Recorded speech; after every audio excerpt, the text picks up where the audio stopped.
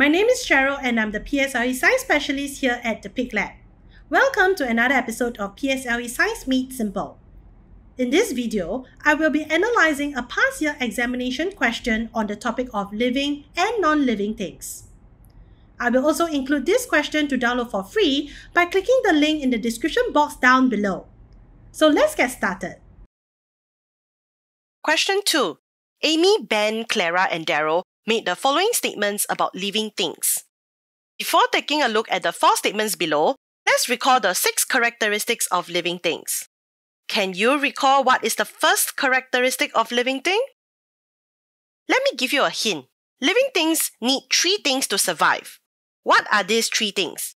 Living things need air, food, and water to survive. So I want you to imagine, if I do not give you any air, food, and water, what will happen to you?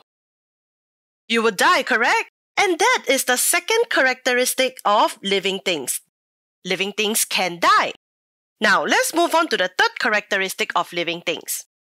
Let me share an example with you. Let's say 2 years ago, your height was 80 cm. But this year, when you measured your height, you realize that your height now is 90 cm. Why do you think you increased by 10 cm in height? What does this show you about the characteristic of living things? This shows you that living things can grow. Let's move on to the next characteristic of living things. Imagine that you have a pet cat at home, and when you take a look at your pet cat over the next few weeks, you realize that your pet cat's tummy got larger and larger and larger over the few weeks. And finally, one fine day when you're at home, you heard a soft meow. You went over to your pet cat and you saw that there were 5 or 6 little kittens lying next to your pet cat. From this scenario, what can you show me about the characteristic of living things? This shows us that living things can reproduce. And if you take a closer look at these little kittens, you would realize that they will crawl around their mother, correct? So what other characteristic of living things that you can think of? The little kittens crawling around their mother show us that living things can move by themselves. Now, let's take a look at the last characteristic of living things. Let me give you another scenario.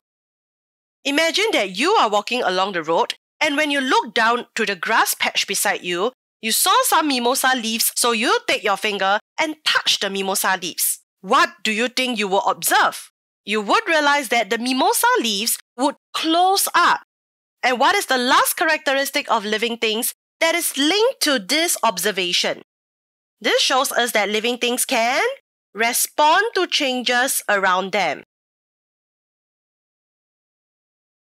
Now, after knowing these 6 characteristics, let's take a look at the 4 statements above to see who made the correct statement. Amy mentioned that all living things can reproduce. Take a look at the 6 characteristics of living things we have written below. Is one of them about living things can reproduce? Yes, this is the 4th characteristic of living things that we have mentioned earlier. So Amy is correct. Let's take a look at Ben. Ben mentioned that all living things need food to survive. Did we mention anything about living things needing food to survive earlier? Yes, the first characteristic of living things that we have mentioned earlier is that living things need air, food, and water to survive. So Ben is correct as well. Let's take a look at Clara. Clara mentioned that all living things can make their own food. Now, I want you to match what Clara mentioned to the 6 characteristics of living things that we have written earlier. Does Clara's statement match any of the 6 characteristics? It doesn't. So this means that Clara's statement is wrong. And as a fun fact, you would learn in primary school that only plants would be able to make their own food.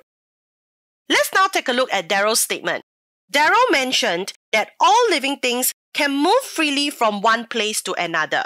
Now, I know many of you would think that Daryl is correct because we have mentioned earlier that living things can move by themselves. So that is the reason why living things can move freely from one place to another. If we are talking about humans, animals, Yes, I agree that we do actually move freely from one place to another. But what about plants? What about fungi like mushroom?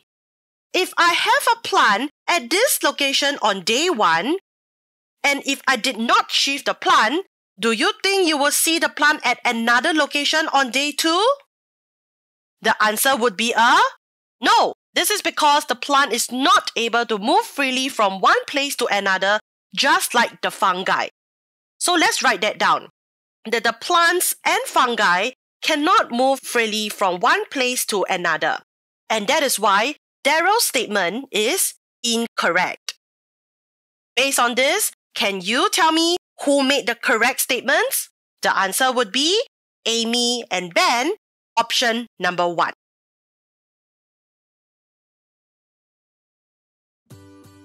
Thank you for watching this video.